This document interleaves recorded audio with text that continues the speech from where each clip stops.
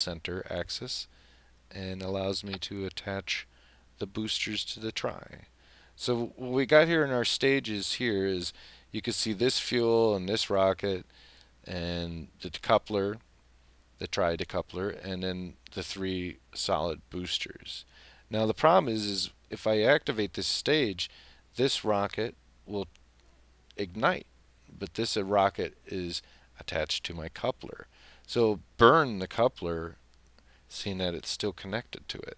These couplers are good for when it shed dead weight. So what I want to do is add a sequence, which I can do the plus sign. It'll give me another stage, and then I'll move my fuel up to that stage, and then this booster up to that stage.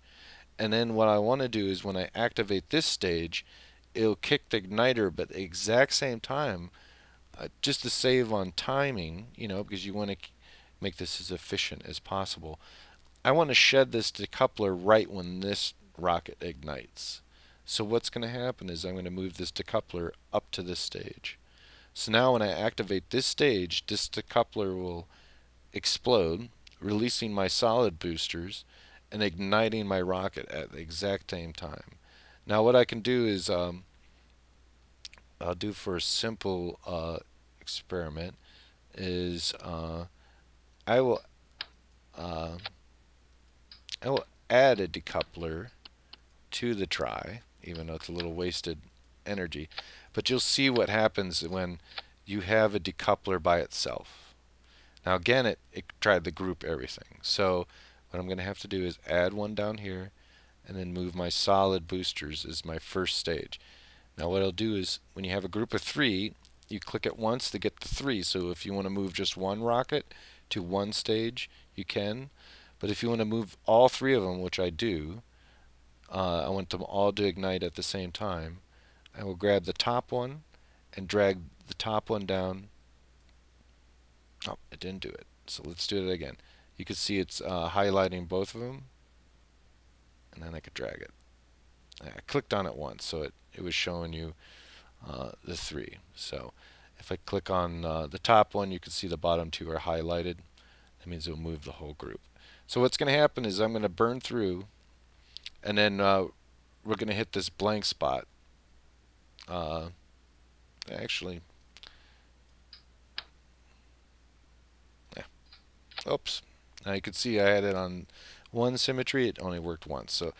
But I'm making things a little complicated here. Let's just go with one flight. We'll go into more stuff later. All right, connect.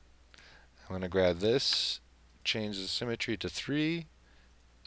Oh, why is it being so difficult? All right, there we go.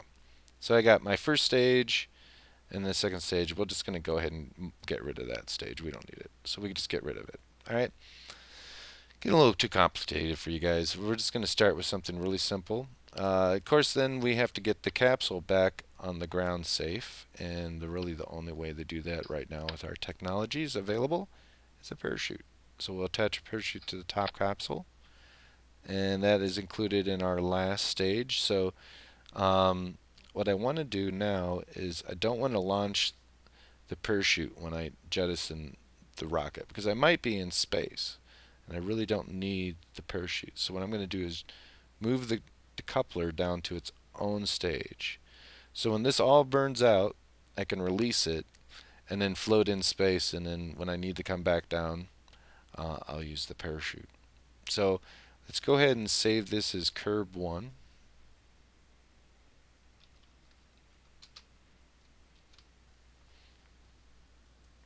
And let's launch this bad boy. Now, quick things to note, you're on your launch pad and you're ready to go. Your Kerbonauts are all in their suits. Here's your throttle and your flight vectors. This is like a compass globe. It allows you to see your orientation to yourself. So first of all, you can increase your throttle by shift and decrease it by control, which will help for landing and stuff, and you want to get more precise in control. To activate the SAS modules, you do T, which help flight control. And then if you have rocket assist control, you can hit R, which are those little rockets I was showing you on the side. But usually you don't use those until you get closer to zero atmosphere. So again, we have all that. We cranked it up to speed. You can see our G-force meter here. The red cross is our rear end, and when we start taking flight, you'll see a green circle come up. As long as those are lined up, that means you're going in a straight line. But if the green circle starts to vary at a point, you can tell you're at an angle by that much. So you can tell that your front end is a little skewed from where your rear end is, or where you've been. So it's basically where you're heading and where you've been. So not to make that any more complicated, let's go ahead and light this candle. So we'll go 3, 2, 1, go. So you can see right off the bat, I've got my solid boosters are burning.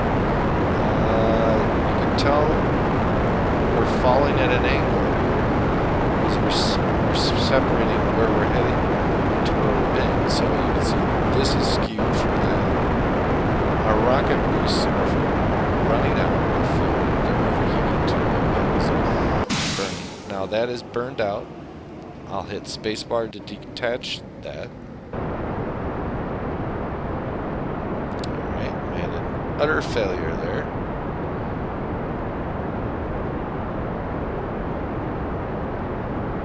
To see what happened there. So seeing that our rocket is now burning through the solid fuel race, and the guys look pretty upset, we're just going to go ahead and abort by hitting the space bar. But you can see detached our Kerbonauts from the Nightmare following them. Deploy the parachute and allow that catastrophe to pass them. Oh. So right off the bat we had a complete failure. Our